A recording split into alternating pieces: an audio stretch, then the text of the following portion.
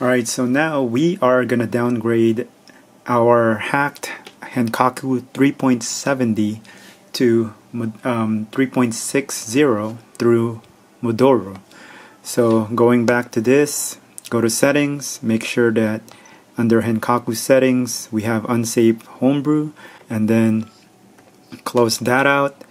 Make sure you're still plugged into your PC because you're going to need that. So we have Trinity and Vita shell.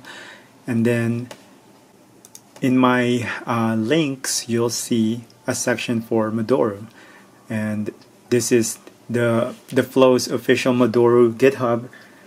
And now we're gonna download the VPK file. So we're just gonna download that. Under my Trinity folder, I'm gonna create a new one, and I'm just gonna put Modoru, just so I can separate this from our Henkaku hacking. So that's there.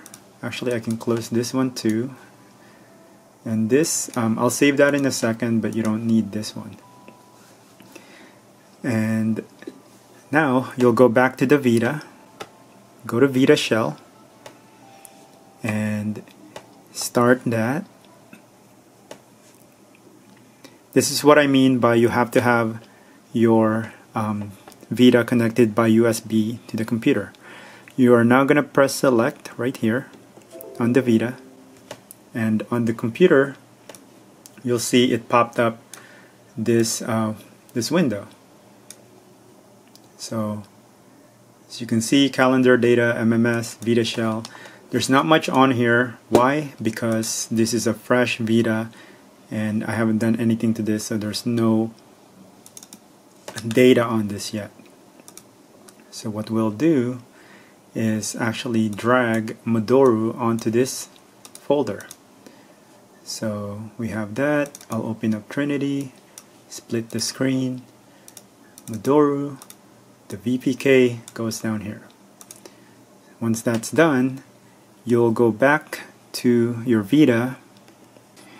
Alright, so go back to Vita shell, start it, and you will go to UXO, scroll all the way down, and you'll see the VPK for Modoru. Highlight that, press X, and X again to install Modoru. So it might say request extended permissions, just say yes, installing, and then close this out, look for the Modoru icon, there it is, and now we're back on the PC again. So on the GitHub, it's telling us to obtain the PSP2 updat.pup file, and that is the firmware version that we want for 3.60. So this is it right here, the link, the firmwares. We're gonna go all the way to 3.60. There it is, and we're gonna download this, put it in our Modoru folder, download, and allow.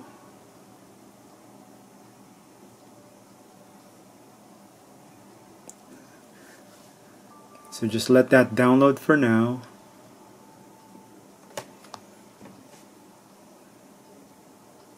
And once that is done, save it in your Modoru folder. So that's gonna download 300 megabytes. And once that is complete, it should be good to go. Close that window. Now this, open up the WinRAR, and you're gonna drag out, or you're gonna double click the zip file. There's 3 of them. Make sure you click the one that's just PS Vita OFW and then the firmware number .zip. And then this is the PSP2 updat.pup file that we need.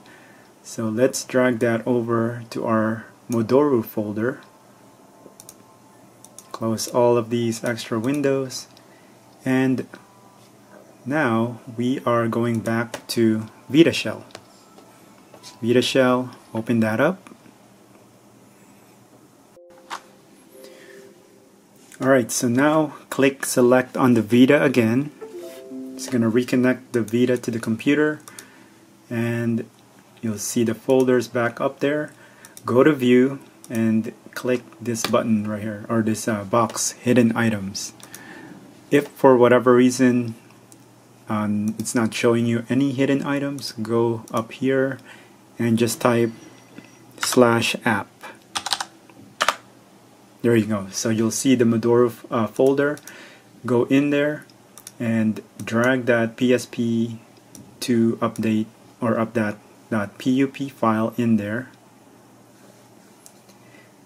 Let it copy, and once that is done, we'll go back to the Vita and use that file to downgrade. Alright, so it's all done. Disconnect. We're back on the Vita now.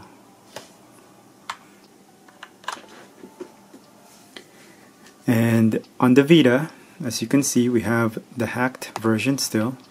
Go to Modoru, start it up, and it's saying disable all your plugins before using this software. If you have already disabled them but still got this message, reboot your device and launch this software again, and we'll do a quick reboot. Alright, so I restarted the Vita, and it won't be hacked now because if I try to start Vita Shell, it'll give me an error. So this is what I mean by going to install Enso on this by going to 3.60. So we gotta launch Trinity again, and Vita Shell is already installed, so we don't need to reinstall that, but we would like to reinstall Henkaku. And another way of skipping this part is by changing the TIE folder in UXO and URO, but that requires the computer again. So everything is loaded, it's Henkaku'd again, and we are now on Modoru. So as you can see, it's saying firmware information, current is 3.70. Let me zoom in a bit. And we want to go to 3.60, which is our PSP2 updat.pup, and the firmware for factory is actually 3.3. So there you go. We are going to press X, and it's going to actually install and downgrade the Vita to 3.60. So why 3.60? A lot of people will probably say, 3.65 is better, or even 3.68. I choose and while I talk, I'm going to accept this. I'm going to choose 3.60 because it's the easiest one to install Enso on. It's just a browser install, and then you download the VPK for Enso, and I'll show you guys that in a bit. Versus 3.65, where there's a lot of extra step to it. So if your Vita can can do a firmware downgrade to 3.60, I would highly recommend it. And also, while this is downgrading, another reason why to go to 3.60 is there is now a plugin called ReFood, and that allows you to make any games or any software compatible with 3.60, which would otherwise require 3.65 or 3.68. So this is going to be taking a few seconds to downgrade, and once it's done installing, I am going to show you how to get Enso.